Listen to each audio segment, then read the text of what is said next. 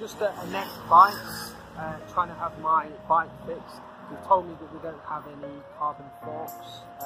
I have to order from Bangkok, so I was really hoping that I'd be able to walk in and get some forks today. So we don't have any. So essentially, I'm going to have to try some other bicycle shops, and then if not, I'll have to get them ordered in.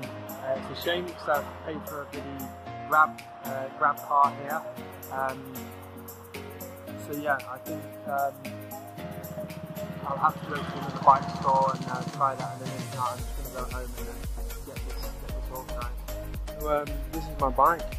I've just connected this to it. Everything else is okay, but I'll show you the fork.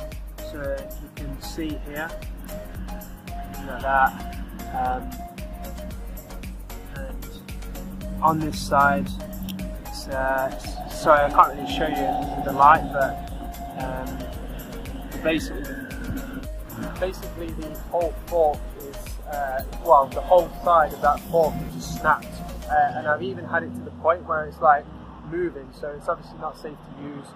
Don't think I can have it repaired, so essentially I've got to buy a new fork. I would love to get an aluminum fork because I don't care about like it being an extra 200 grams or whatever.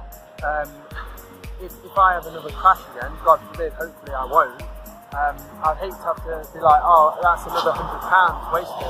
So I really think it's pointless having a carbon fork, especially when the carbon fork is always pretty much going to be the first point of impact. Like, you don't crash sideways, well, unless the car hits you, I guess, sideways, and you don't usually crash like in reverse.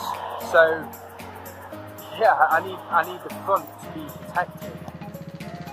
Okay, so I'm just in the taxi now, going to Velocity. I've just also realised now the derailleur has like totally fell off the, because this car, the seats won't go down, I've just realised the derailleur hanger, which I literally just had repaired, came away from the frame, which Velocity was supposed to have fixed in the first place. Yeah, so I don't know if it's because of the crash, maybe the impact, but I haven't inspected it yet, so they will have to inspect it. I hope that's not more problems.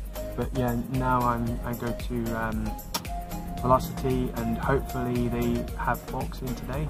If not, then I'll have to order from a neck bike, and they will have them in a few days because they come from Bangkok. So then I have them online. So essentially what I will do is I will just message them, get them to order, and then obviously when they have ready I'll come and collect. So hopefully I can get the bike fixed. But at the moment I'm still riding around, but not riding for leisure, just riding to like groceries, errands, things like that. I'm using Brittany's bike, which is a little small, but still gets the job done.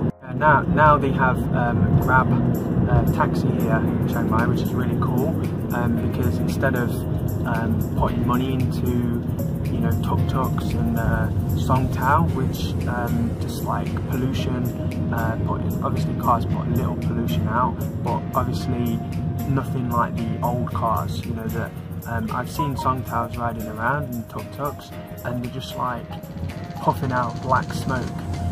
Obviously the kind of cars on Grab are the kind of newer cars, which are obviously still put a little fumes out, but it's the kind of like more economical and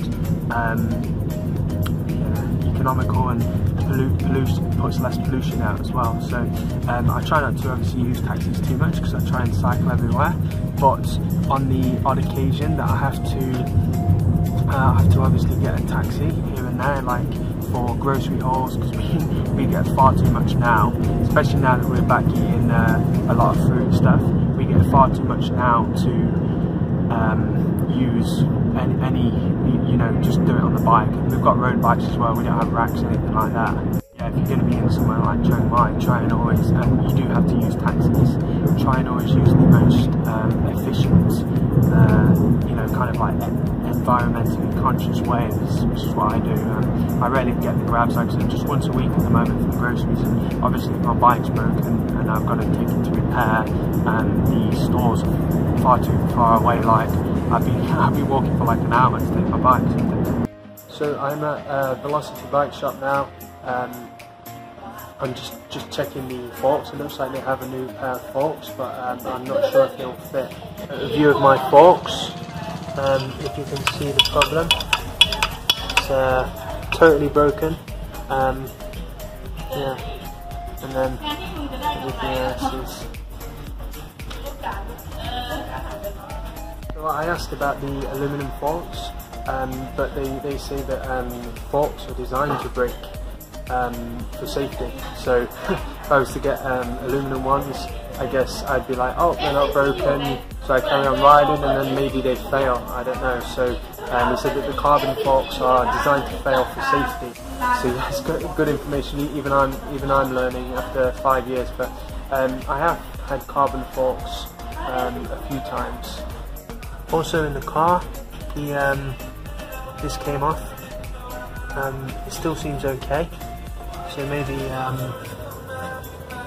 we can just put it straight back in, or they can, or whatever. Hopefully we can get this resolved and I can ride home today. But if not, then I guess I'll carry on having to ride Brittany's bike for a few more days, or maybe a week or whatever. Okay, so I've talked to the people from the bike shop. Just let me get off the busy main road because it's quite loud. Yeah, so I've talked to the people from the bike shop, and although they have the carbon forks, they cannot do it today because they need to make some modifications, because the bike is a UK based brand called Moda, and this is the trouble with buying like a fake make brand that's not Giant, Specialized or Trek. You have these issues. Fortunately though, I didn't buy this brand new. This bike's new, so I wouldn't waste money on buying a bicycle that is not a reputable brand or like a official brand new, because I mean, if you can get a cheap second-hand one, then that's fine. I bought mine off a very good friend of mine for £200. He basically gave it to me for free.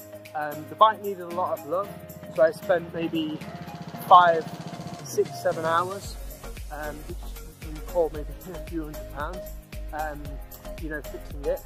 And I spent £150 buying the parts for it. Like it needed new brakes, it needed a lot of love and TLC, cables, things like that. So yeah, essentially I've got to wait three or so days. It's not the end of the world. I'm not really doing too much cycling at the moment. I've only really just got my arm back. I couldn't hold on to the handlebars on my arm. I could like rest my arm there, but as soon as I went over a bump or something, I had to release, because the pain, it shot straight up to my elbow, and it's the elbow that really hurts. The flesh wound is bad, but the elbow was also super sore. So yeah, I think that will be it for the vlog. There's nothing else really to say, so hopefully I get it fixed. I thought I'd make a cycling related video. That's what a lot of people want to see. So yeah, like the video if you like it. Leave a comment. What do you want to see? This is like my second video since I've started the channel again. So yeah, see you everyone.